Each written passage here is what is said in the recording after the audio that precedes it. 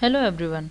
Today we are going to discuss on the topic sexual reproduction in flowering plant, and this video is presented to you by www.examhe.com. So as we have discussed in our previous video about the how the double fertilization takes place in angiosperm and the whole process of double fertilization and the post fertilization changes. So here I am going to continue the post fertilization changes. So the post fertilization changes can be discussed under the subtopic endosperm formation, embryo formation, seed formation and fruit formation. So as I have discussed earlier that after the fertilization takes place, after the fusion of male gamete with the egg cell and the polar nuclei take place, this is the diagram of a flower, bisexual flower. Okay, the petals, sepals, stamen, this is the stamen, stigma and style all will falls off, and only the post fertilization changes will occur in the ovarian part of the flower. Okay, so first we will discuss endosperm formation. So endosperm, how the endosperm is formed. So to understand that, I will make a diagram of an embryo sac having 3 antibodal cell, egg cell with 2 synergid cell and 2 polar nuclei. So when the fertilization take place between the egg cell and the male gamete, which enter through the pollen tube through the micropyle end, this is the pollen tube and these are 2 male gamete. This pollen tube bursts inside the embryo sac and releases, and one of the male nuclei, male gamete will fuse to the egg cell forming a zygote, and the other one fuses with the polar nuclei forming a primary endosperm nucleus. Okay, so this primary endosperm nucleus will provide the nourishment to the developing embryo, and depending the mode of formation of the endosperm, it is divided into 3 types: nuclear endosperm, cellular endosperm and helobial endosperm. Okay, so this is the nuclear endosperm, this is cellular endosperm and this is helobial endosperm. So now we are going to discuss the nuclear endosperm. So what occur in nuclear endosperm? This is the primary endosperm nuclei,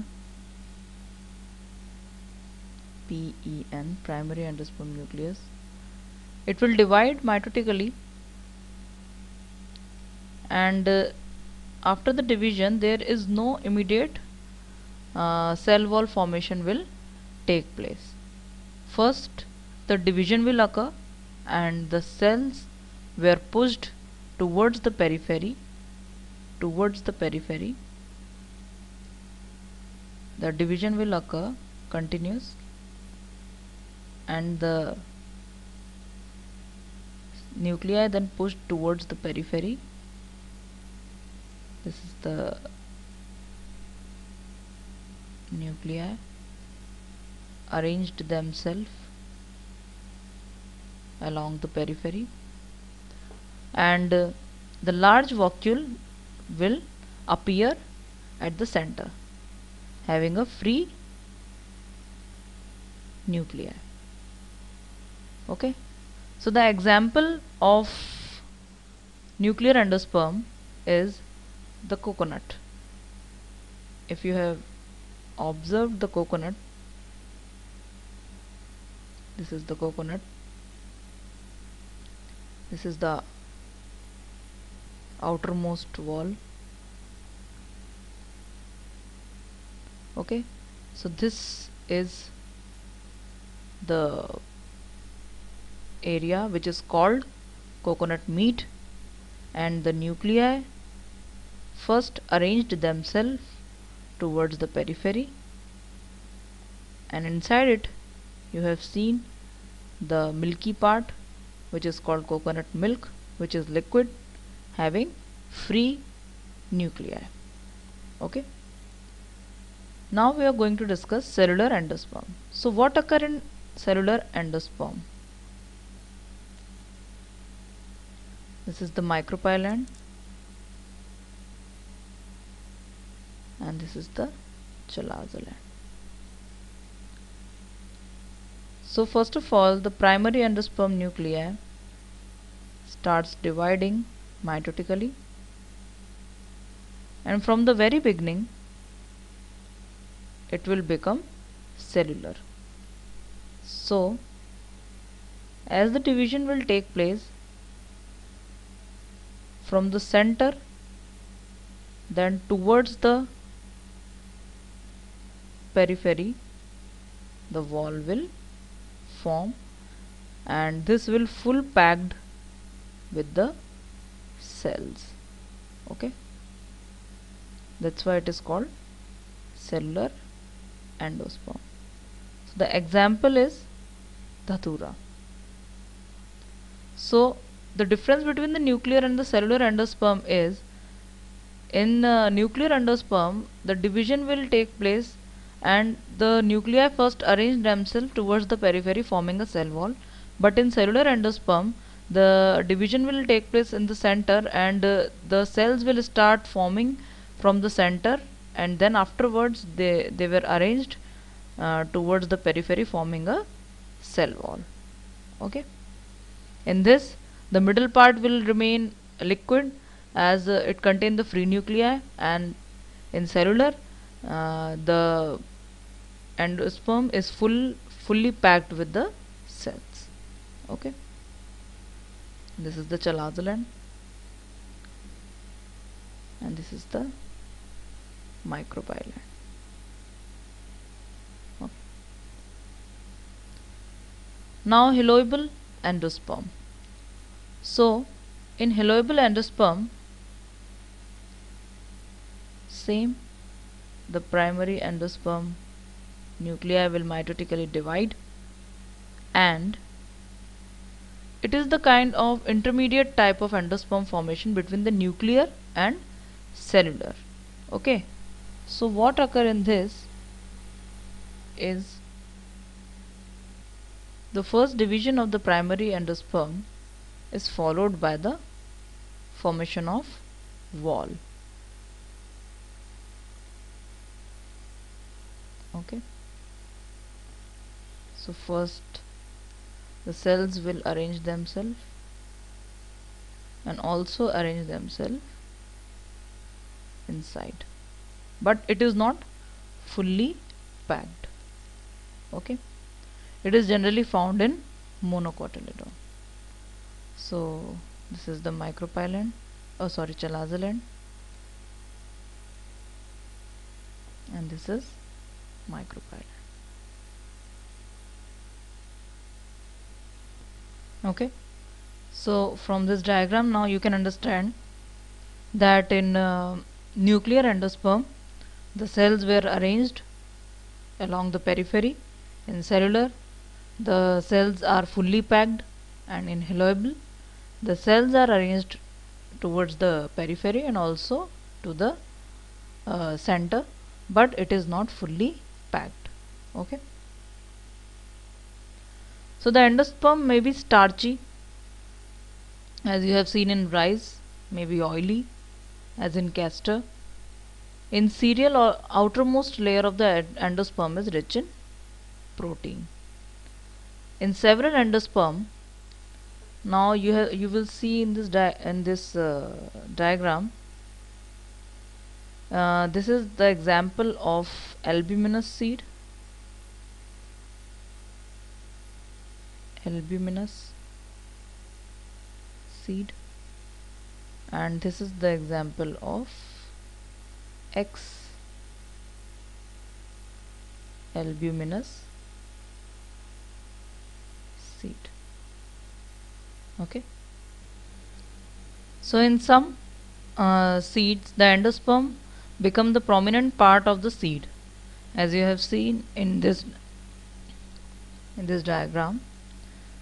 This is the endosperm. This part is the endosperm, and it has become the prominent part of the seed. Okay. This is the outer seed coat, testa. This is the cotyledons. Okay. And in some, the endosperm is completely absorbed by the growing embryo, and food reserve gets stored in the cotyledon. So this is the cotyledon, which is stored. This is the cotyledon which is stored the food as a reserve. Okay. So this is called non-endospermic or X-albuminous seed. Okay. So in this, the endosperm is completely absorbed by the growing embryo. As you have seen, that this cotyledon has fully absorbed the endosperm, and it becomes the storage cotyledon. And in this, the endosperm has become the prominent part of the seed. Okay. So now next, we are going to discuss the embryo formation.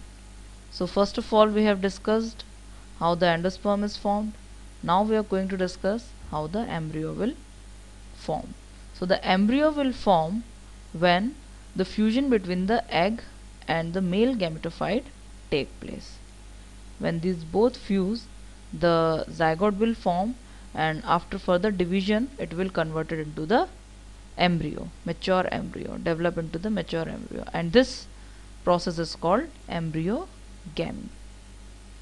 Now, zygote will only divide when some endosperm will form, so that the zygote can get the nourishment from the endosperm. This is a kind of adaptation which will provide the nutrition to the developing embryo.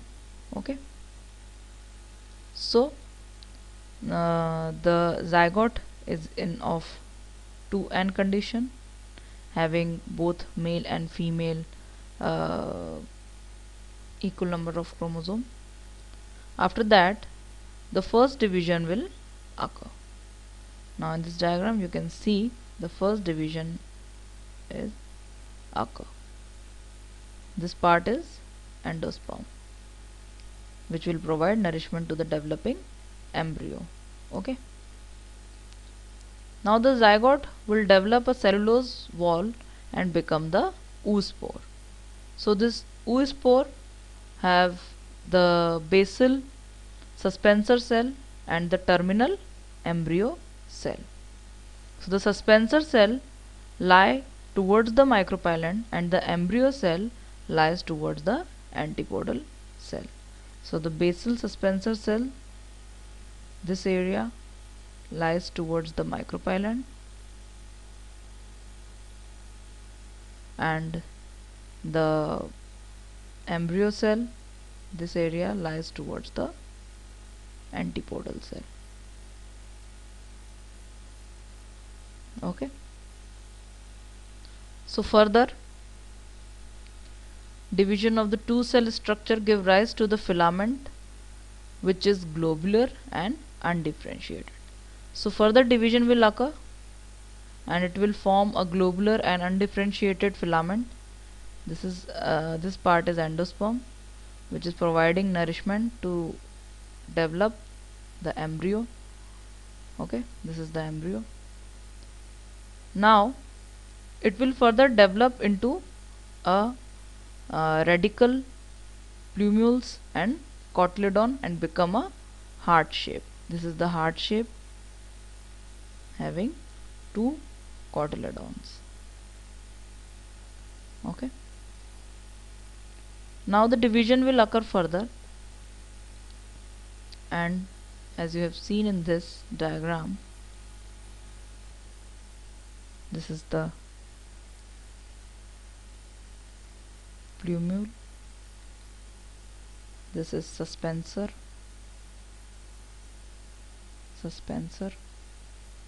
and this is radical. This is radical, and these are cotyledon, and this whole part is endosperm. Okay, now further it will develop, utilize the endosperm. In some seeds, the endosperm is completely utilized, as you have seen in this. The endosperm is completely utilized and became the stored cotyledon, storage cotyledon, and in this you have seen the endosperm has become the prominent part of the seed. Okay, so in this diagram you can see the endosperm is completely utilized. Okay, now this plumule at the apical end give rise to the shoot apical meristem, and this radical